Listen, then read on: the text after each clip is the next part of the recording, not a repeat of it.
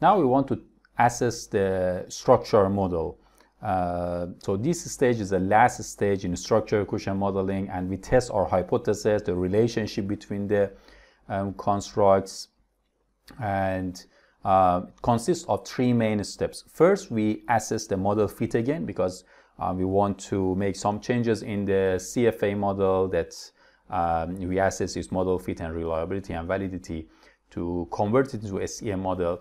And we need to assess the model fit again. Usually it's very similar. I mean, if your model fit is good in a structure equation in the SEM model, also you won't face any issue with the model fit, but we need to check and report. Then we estimate the path coefficients, we test the hypothesis, we compute the p-values, and we also estimate the R square, which is called square multiple correlations.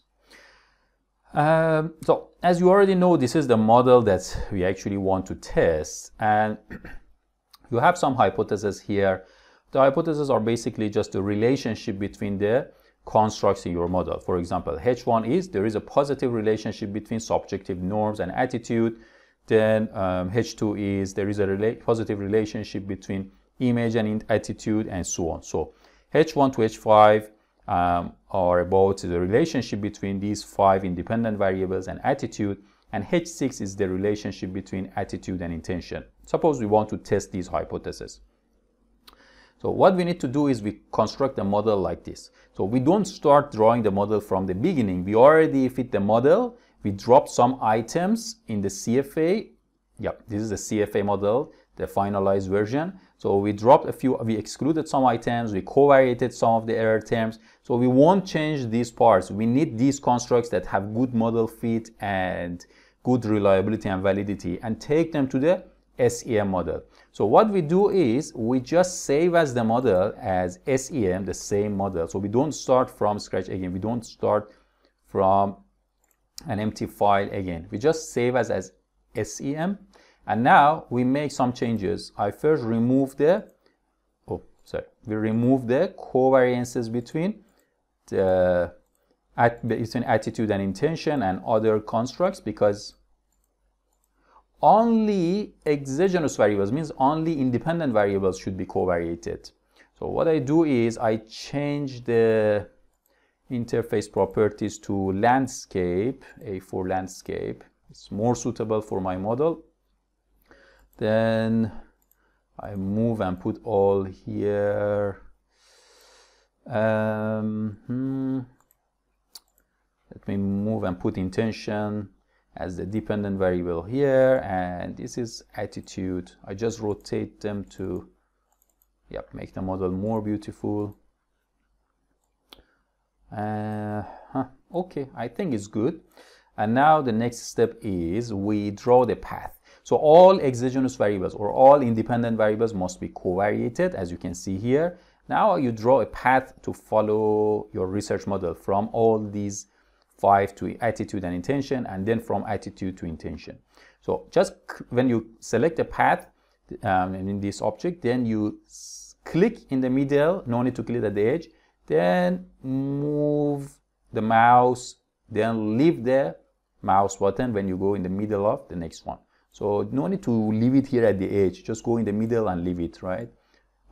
So following the model, I link all these 5 factors to attitude and intention, and the next step is link attitude to intention as well. So let's make it a bit more beautiful. Select all, touch up stick, and few clicks, and now it's more beautiful. And now add the error terms to the endogenous variables. So as we agreed, all endogenous variables means all variables that part of their variance is explained by the model, means non-independent variables. Any variable that is depends on other variables, like attitude that depends on these 5, intention depends on all these 6 factors. They need error terms. You can just double click and give a name to error terms, but I use plugins, name unobserved variables, and it gives random names to them.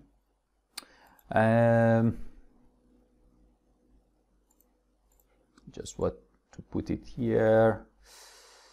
Okay, it's a bit out of the screen, out of the working space. So what I do is I move this a bit to the left. Now it's fine. So this is, I save the file. As I used, where is the save file? As I use the CFA model, so no need to link the data file again. The data file already has been linked.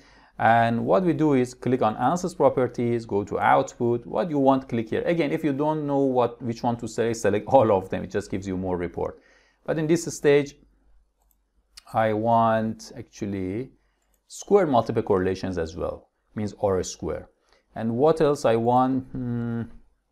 I would go for, okay, what I really need is standardized estimates. Otherwise, you won't get the standardized estimates. I need R square. And if you want to test indirect effects, you select this one. But actually, I don't need now because the hypotheses are just direct relationships. So I will explain. I will give you more an example for this one as well too later.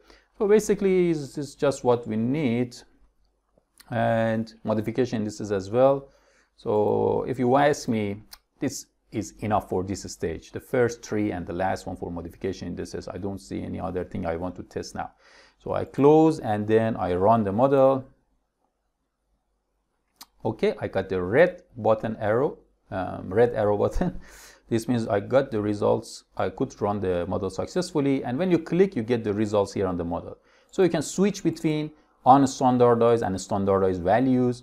For example, here is 0.22. The relationship between attitude and intention is positive.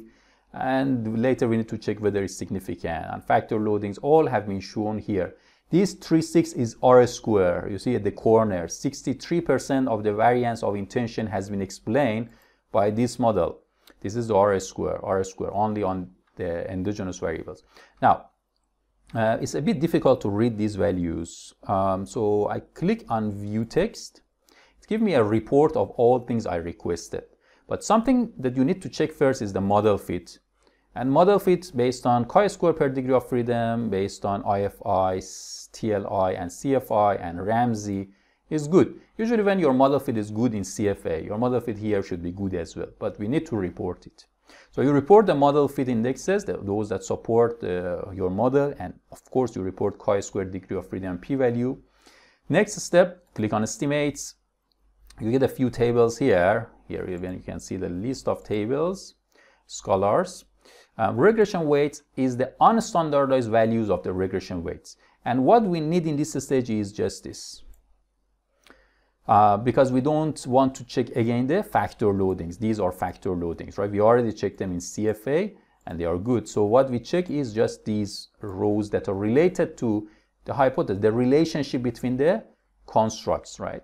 And you can see the unstandardized value for the relationship between subjective norms and attitude is negative, but it is not significant. This is p-value. P-value less than 0.05, it means significant relationship. So anything below 0.05 means significant, but this is not significant. This means this path coefficient is not significantly different from 0. So it's actually no significant relationship between these two. What is SE? Standard error. So estimate divided by standard error will give you critical ratio. So if you divide this by this, you will get this. What is critical ratio? It's something like Z score. So basically, if it's greater than 1.96 or is less than minus 1.96, in other words, if the absolute value of critical ratio is greater than 1.96, this means this path coefficient is significant. This means the p-value is less than 0.05. You can see here. Yeah, those that are greater than 1.96, the p-value is less than 0.05. What is these three? What are these three stars?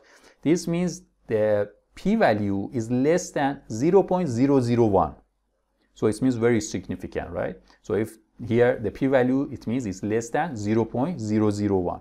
And this one is significant, this one significant, this one almost significant. Sometimes I report as almost significant when it's less than 0.1. Significant, significant. So this one is not significant. Output quality to intention, the direct relationship. This one is not significant.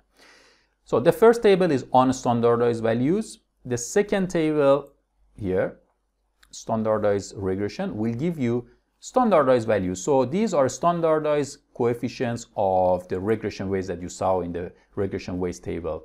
And we already know which one is significant, which one is not. So if you want to report a standardized regression weights, you refer to this table. Now you may ask which one to report, unstandardized or standardized.